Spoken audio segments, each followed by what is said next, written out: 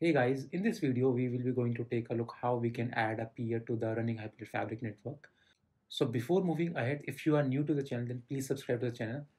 And for this tutorial, we will be going to leverage the Fabric samples test network example. And that example comes with the two organization with one peer each. And in this video, we will be going to add one peer on the org1 so that we will be going to have three peers by the end of this video. So I have already cloned the Fabric samples repository, and you can see if I do ls in my terminal, you can see we have all those files, and as well as I have opened this repository, this basically this test network folder in my VS Code. So now let's first start by running up the network. So let me go to the test network directory, and here let's run the script which will basically create the channel. Let's hit enter. So this is going to create a channel, and both the peers, peer 0 of org1 and as well as peer 0 of org2 are going to join the channel.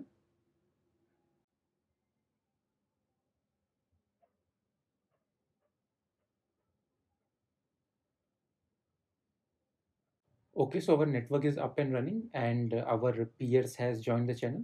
And now let's deploy the chain code as well. So to deploy the chain code, we have to run the script, which is network.sh, and deploy cc, and then we have to give the chain code name using this -cc and flag, then the chain code path using -ccb flag, and then the language over which the chain code is written. So our chain code that we are going to use is over Golang. So we are passing that using this -ccl flag, which is chain code language, and let's hit enter. So this chain code will be installed on both the peers, peer 0 of org1 and peer 0 of org2. Okay, so we can see that it is installed on peer 0 of org1 now. So let's wait for it to install on peer 0 of org2.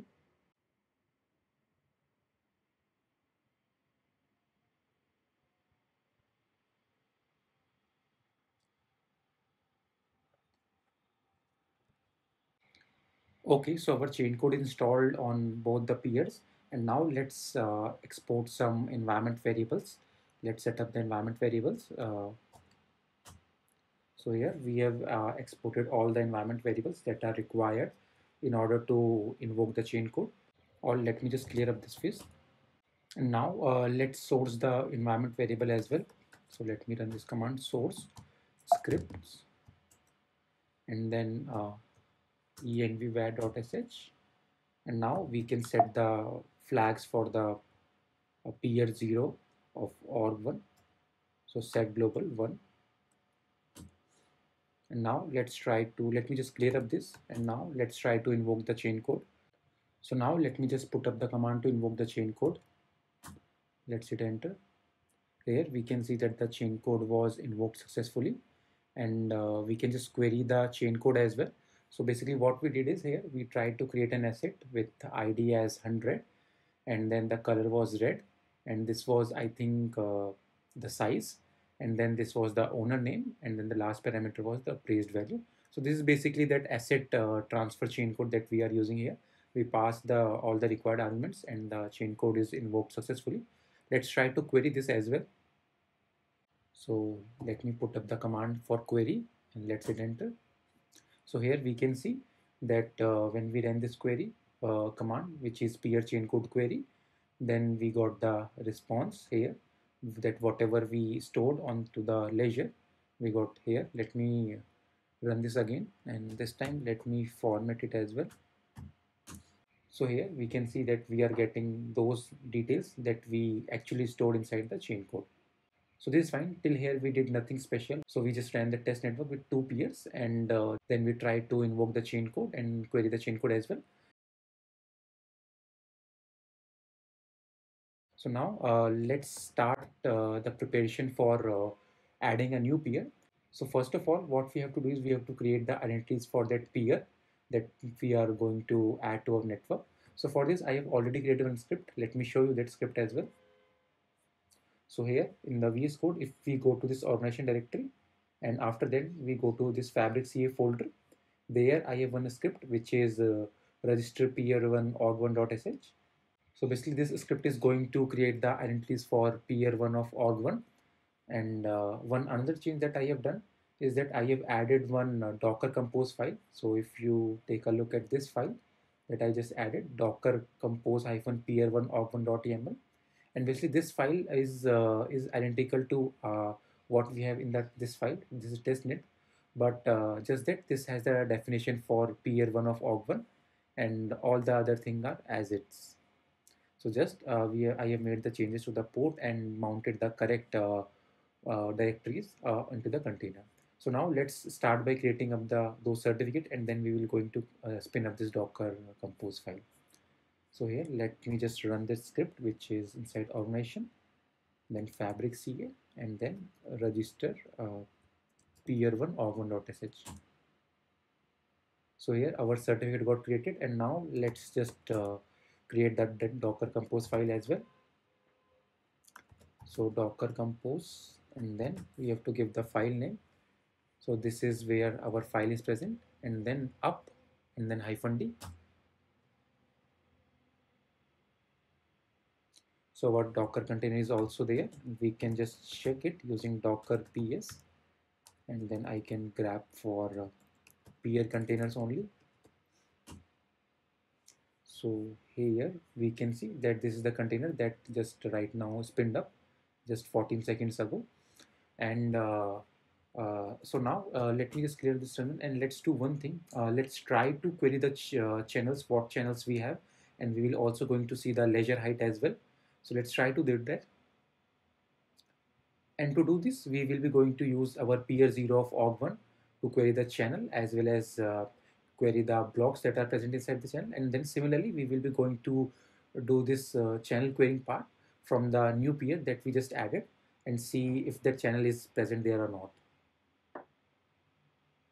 So for that, the command is peer channel list, and here we can see that we got the channel, and this channel is coming from peer0 of org1. And let me run one more command, which is peer channel get info. This will basically give us the height of our channel, that the number of blocks this channel has, and then the name of the channel, which is my channel. So here we can see that the height is currently 7, which means that we have 7 blocks currently in this channel. And now let's try to query this channels from the peer1 of org1 that we just created right now. So let me query that using this. We have to basically pass this environment variable, and we can see that when we run this command, core peer address localhost :8050 peer channel list, we can see that peer1 of org1 does not have any channel. And if we try to query the channel height as well, again that will not work because the channel is not there. Let me try it. Localhost :8051, and then the command was peer channel get info -c my channel. It will give some error to us because this channel does not exist there. So we can see that we are getting an error, that invalid chain ID, because this channel does not exist. So now let's make the peer1 of org1 to join the channel, which is my channel. So let me put up the command for that here. And if we run this command, there we can see that it has successfully joined the channel here. And now let's again try to run that command, which was listing out the channel for this peer. So this time, if we run this command, that peer channel list, we can see that we are getting this channel, which is my channel. And let's query the ledger height as well. So the command was this thing, peer channel list get info -c my channel. So let's hit enter. So here we can see that we are getting the height as 7, and for peer0 of org1 we are also getting the height as 7. So let me clear up this segment now.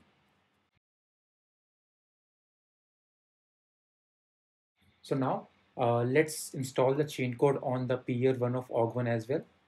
Let me just put up the command for that.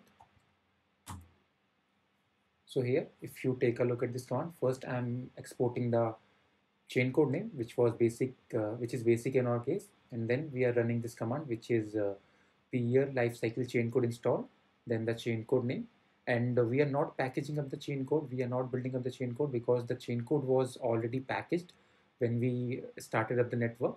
So we don't have to do that step again.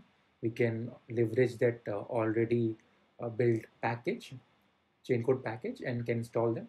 So here we can see that the chain code installed successfully, and we also got the chain code package ID, this one. So now let's try to query the installed chain code in this peer. So if I run this command, which is peer chain code query installed, and we have to pass this environment variable for that peer one of org1, and here we can see that we got the package ID for the chain code that is installed with label as basic, and then the version number, which is 1.2. So let me just clear up this, and now we can just invoke the chain code that we installed when we set up the network. So this is the command to invoke the chain code, and this time we just pass the ID as 200, and all the other details were same as is that we kept for the last invocation when we invoked through peer0 of org1, and we can see that the invocation was successful. Our chain code was invoked successfully, and now let's try to query the chain code as well. So now let me just clear up this, and let me just put up the command for query. So this is the command, and if I just hit enter, here we can see that we are trying to read the state of this asset with ID as 200 that we just created right now, and we got all the values that were stored against this ID. So let's just query this again, and let me just pipe it to JQ so that we can see in a better way. Here we can see all those details, and let's try to invoke the chain code one more time. So this was the command, and this time let me just put some different ID. So this time let me give as 300 as the ID, and if I try to hit enter, we can see that invocation was successful. And here, if you carefully look at this command, which is peer chain code invoke, so for the endorsement, so since this chain code is running on and endorsement policies, we have to pass the majority of endorsement. And here, if you take a look at this statement where we are passing the endorser's address and their root certificates. So here, if you take a look at this section, we are passing up the peers one of org1, and as well as the second address that we are passing is peer0 of org2. So we are making the endorsement against peer1 of org1 and peer0 of org2. Let's try to query this transaction that we just created. This is having ID as 300. So yeah, we can see we got all the details that were captured against this ID. So hope you enjoyed this video. If you have any doubts or any queries, just feel free to drop them into the comment box. I will definitely try to answer them. And if you enjoyed this video, then please give a thumbs up and subscribe to the channel. And I will see you in the next one.